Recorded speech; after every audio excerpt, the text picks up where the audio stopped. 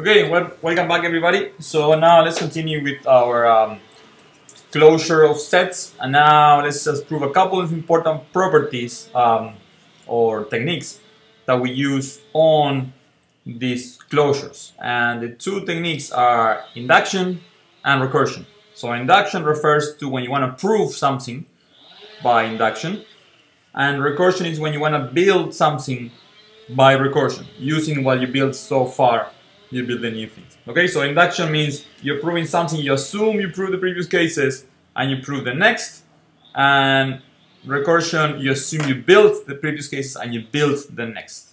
So what is the setting for the induction principle? So you start with a set C generated by certain family of functions, starting from a certain set B and by applying the assumptions. Okay, so I now consider a property P. This is a property you want to show that every element has this property P. And what is the assumption? First, you start all the starting points, all the ones in B, satisfy the property P. And then the other property is that whenever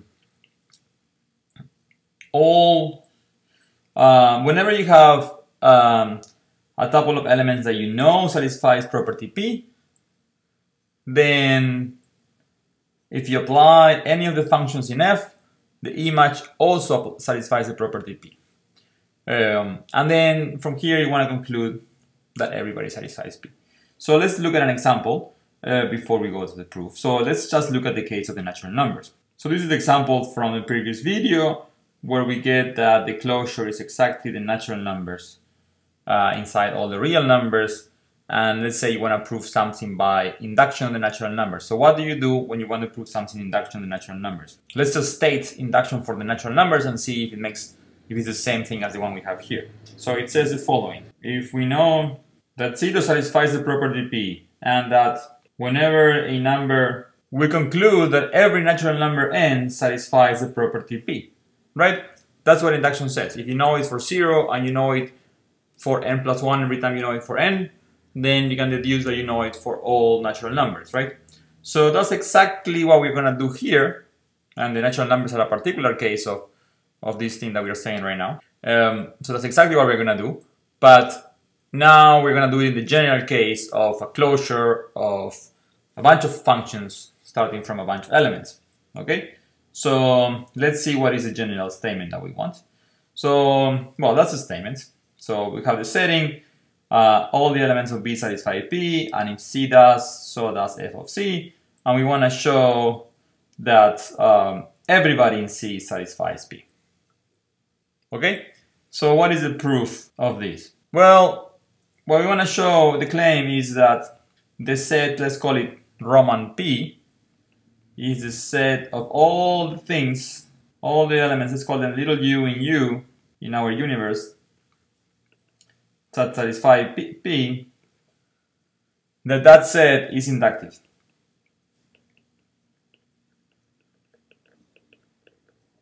If P is inductive, then this C must be included in C, because if so, C will be included in this set P, and we will have that everybody in C satisfies the property calligraphic P. Okay, so let's see why that's the case. Why is that this set is inductive? Well, all elements of B satisfy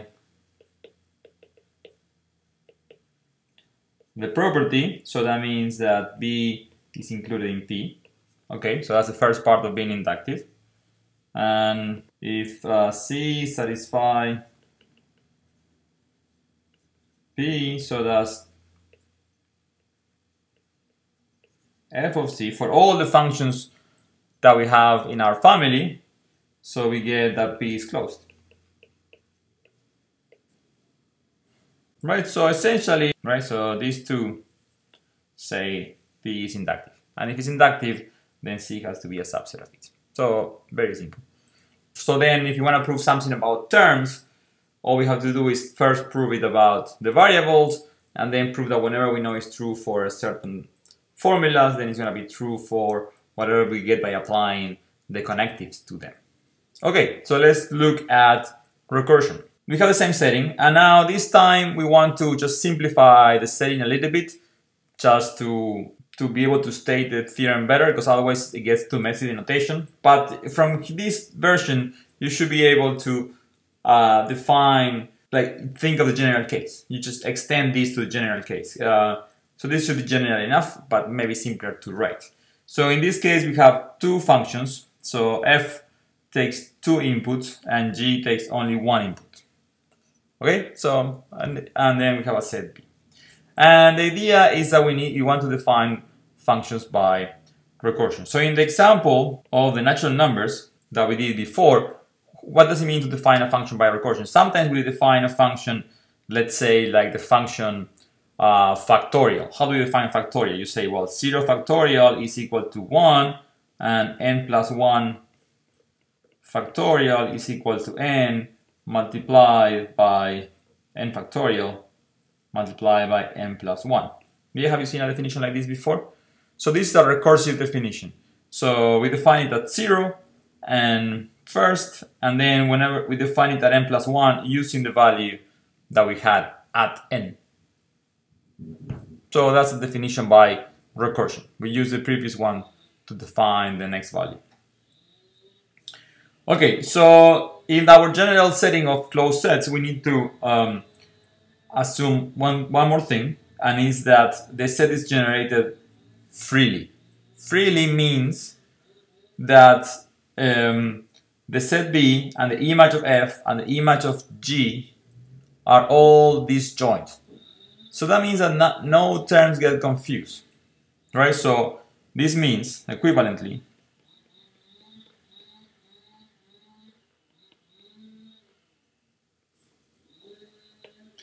means that for every little c in the set C, it can be built only in one way. So either C belongs to B, and it was at the beginning, or C is equal to F of some tuple S for some unique S in C less than omega, or C equals G of S for some unique S in less than omega. Okay, so that's what it means to have to be freely generated. We should add to the definition that they are disjoint and F and G are one-to-one.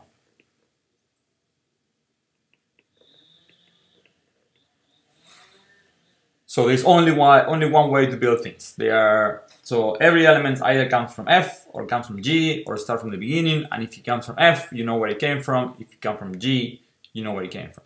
For instance, in the case of the terms, it's very important that the terms, the well-formed formulas, are generated freely, because if you have a well-formed formula, you want to know how was it built, right? So if you see in that example, if you see the formula, then you know this was built by applying the implication on A1 or A2 and A3, right? That's the only way to get this formula here from applying the operation. The only way to apply it is using the implication.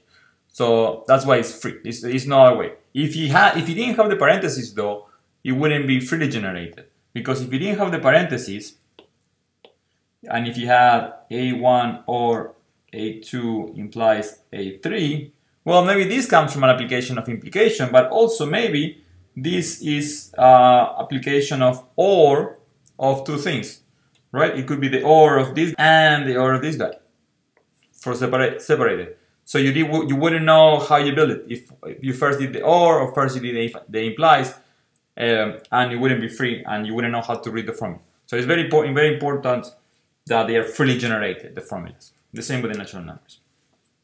Okay, so freely generated means it's a unique way to build each single element. So let's go to recursion. So recursion says the following. Suppose that C is freely generated, and now, so we consider a little function h that is defined on our set V. So here we have our set C, and inside is B, and here is our set V. And we have, what do we have? We have a function here that comes from here to here, that's little h. Okay, it's only defined in B. And now we have two functions, capital F and capital G, and they go inside here. So F takes two inputs and takes one, this is F, and G takes one input and outputs one. All right? And our C is the set generated by F, so inside here we have our function little f, and we have our function G. Right? Those are inside the C side, and now we're given capital F and capital G on the V side. Okay, so that's our given, right? So we're given is, let's put them in black, the given is this H, this F, and this G. And now what we want to do is extend this bar up here, extend this H to something called H bar that is defined everywhere on C. Because the previous H was defined only on the B part, now we want to define it everywhere in C. And we want to use this capital F and capital G to tell us how to do it. Well, so H on B, F is going to be H bar and H are the same. So that's why it's an extension.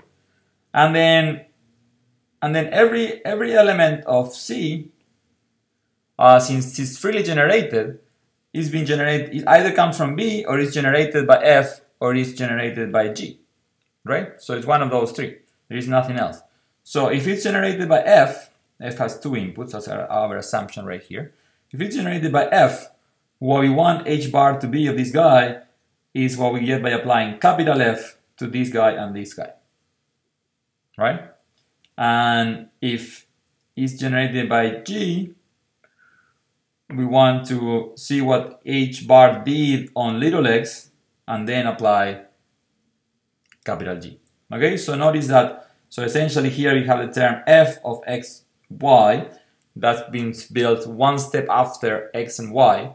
So suppose we know already what H bar is on x and y, and using the values that we know about x, H bar of x and H bar of y, we build the value of H bar on fxy. Yeah, so we build the value on this complicated term using the values on the simpler terms and our function capital F. So what's an example of such a definition by recursion? So we saw one already. So the definition of the truth assignment was exactly by induction like that, by recursion like this, right? So we started with evaluation V that was a formula that was a function that went from the set of variables to true false, and then we wanted to extend it to truth assignment that goes from all well-formed formulas to true false, right? And we said, well, in the variables, the V and V bar do exactly the same thing, and then you have to see what it does on the bigger formulas, and then to define on the bigger formulas, you use the previous one, right? So if you remember, if you wanted to define V bar on a formula that is of the form phi and psi, then what do you do? Well, you use the fact that you know what it is on phi and you know what it is on psi, and then you apply it. So that is, if you guys remember what this guy was, B of the AND. You guys remember what this is? Maybe, I guess the way we wrote it before was A1 and A2. Is the Boolean function associated to AND, right? It takes two truth values and it gives you a truth value that is true if and only if both of the original ones were true. And this function, additive2, and you apply to V bar of phi and V bar of psi. Right, so if both of them are true, you get true. If one of them is false, you get false. And then, so you're using the previous values to get the new value. Like here, you're using the previous value to get the new value. Okay, so essentially this guy up here is from the example in the previous video. This is f and of phi comma psi, and we are defining essentially the v bar on these guys. And then this function here is our capital F that we are applying on the previous values. Okay, so for f and we have a capital F, and then for f or we're gonna have another capital F, right? For little g, we have a function g. For each function in our family f, we are gonna have another function that corresponds to it on the v side, right? So we have the little functions on this side, and for each of those we have a corresponding one on this side. Like the one for OR is the Boolean function that gives you true if one of the two guys is true. The one for implies, well, you guys who know what those are. Good. All right, see you guys next time.